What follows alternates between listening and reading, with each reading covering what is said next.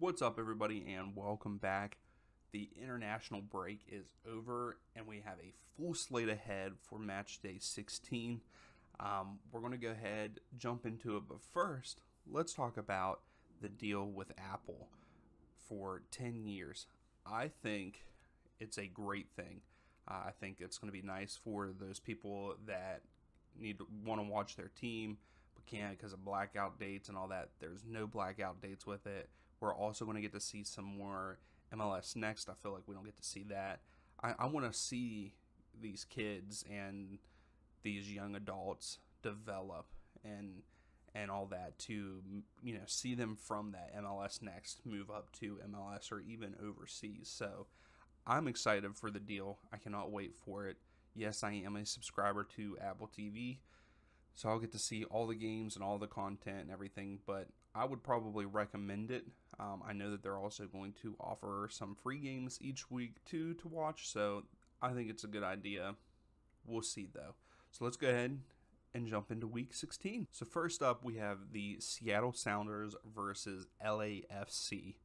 Currently, Seattle is 4 wins and a loss. I told you guys, they're coming up. They're already in a playoff spot. They are 7th currently in the West. LAFC, on the other hand, is struggling a little bit with 2 wins and 3 losses in the last 5. LAFC, though, is averaging 2.1 goals a game. Not sure for Seattle. The last time that these two teams played was in LA. LAFC won that game 3-0.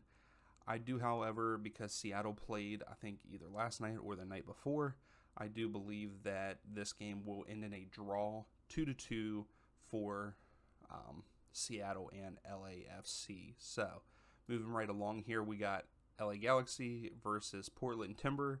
Currently, the Galaxy are 2 wins, a draw, and 2 losses, where Portland is 1 win and 4 losses. They are still struggling.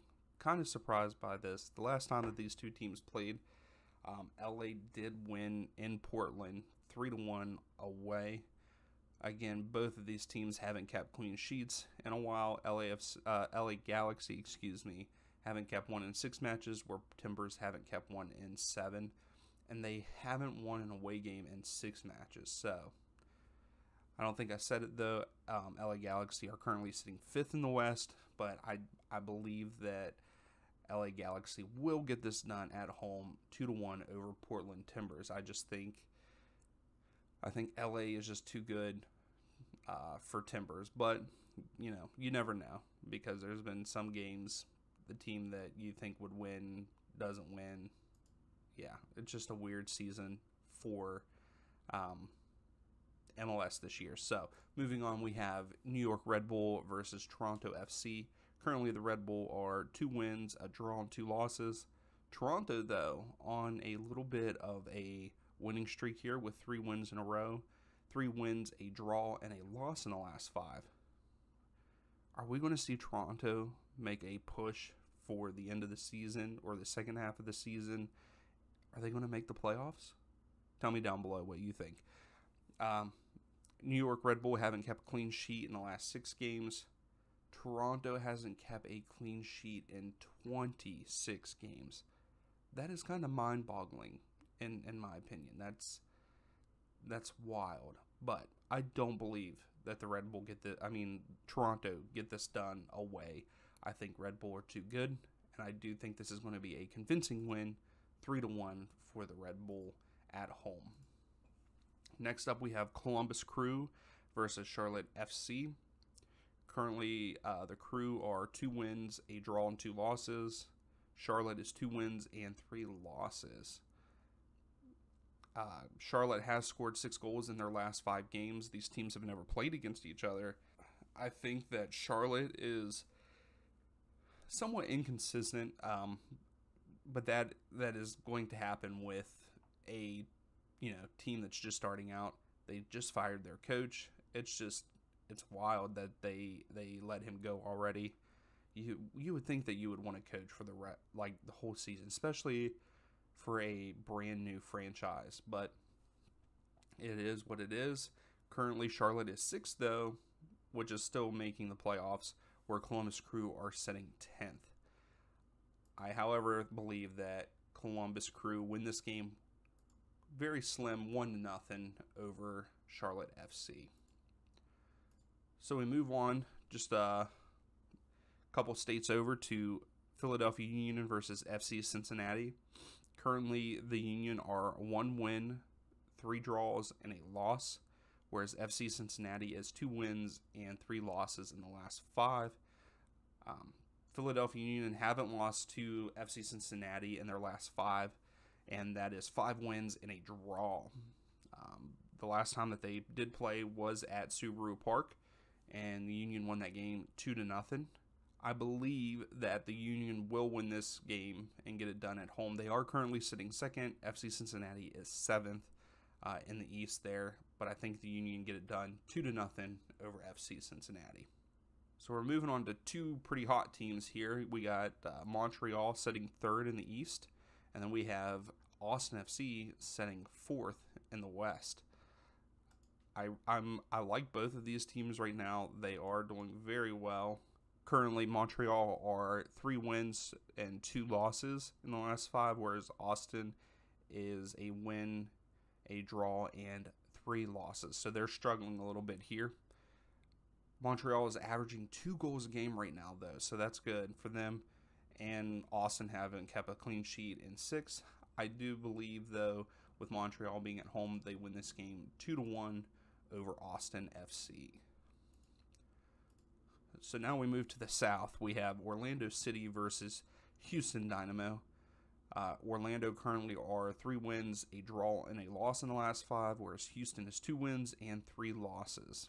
These 2 teams are, Orlando has won 1 against them. They've drawn 2, and Houston have won 2 of these in these matchups. They've played each other 5 times. Houston has scored 6 goals in their last 5 games. I, however, believe that Houston's going to come into Orlando, and I think that they get this done on the road 2-0 over Orlando City. Next up, we have Chicago Fire versus DC United, 2 teams that are really struggling. They are actually the last 2 teams in the East, 13th DC United, 14th Chicago Fire. I think Chicago Fire are currently 1 draw and 4 losses. DC United is 2 draws and 3 losses. Chicago has conceded the most penalties this season. One of the teams that have conceded the most at 4. They haven't won a match in 11 games. DC United have not kept a clean sheet in the last 4, and they haven't won a game in the last 5. Do we think that it's going to be a draw? I would really like Chicago to turn it around. I really like their new logo, their new rebranding. They need to do something. You know, Chicago's been around for a very long time, the Fire. It's not that I like them, but I would like to see them do better than what they have in the past years. So I think they might turn around a little bit, and they do win this game at Soldier Field 1-0 over DC United. Now we move on to FC Dallas versus the Vancouver Whitecaps. Currently, Dallas is 2 wins and 3 losses in the last 5. Vancouver is 3 wins and 2 losses in the last 5. Dallas has not kept a clean sheet in the last 5 games. And Vancouver, though, haven't lost to FC Dallas in the last 5 meetings, 3 wins and 2 draws.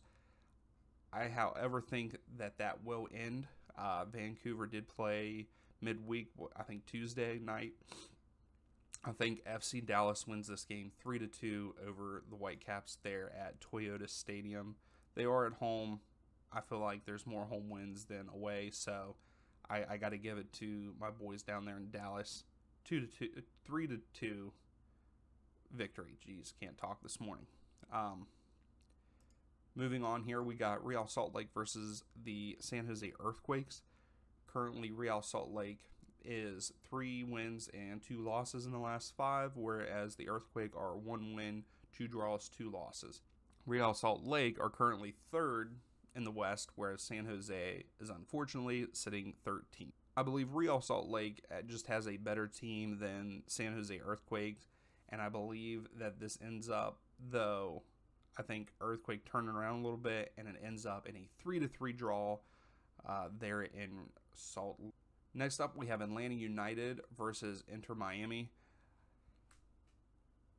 Atlanta is getting Joseph Martinez back. They played yesterday in like a friendly versus I can't pronounce the name. It is a Mexico team, I believe. They looked pretty good. Joseph was back. He played the first half. Caleb Wiley is back also. I think that's going to help a lot. What is it? Almada, he is out, though, on suspension from red cards for an altercation with the ref in a couple games ago. So currently Atlanta is 1 win, 2 draws, 2 losses, whereas Inter Miami is 2 wins, 2 draws, and a loss in the last 5. Atlanta hasn't kept a clean sheet in the last 7. These two teams have not drawn in the last 3 games against each other. Inter Miami have scored 7 in their last 5, though. They are at Mercedes-Benz Stadium. The last time that these two teams played, Inter Miami won 2-1. I believe that Atlanta, they played very good last night in their friendly. Yes, it was a friendly, but it is against a Liga MX team.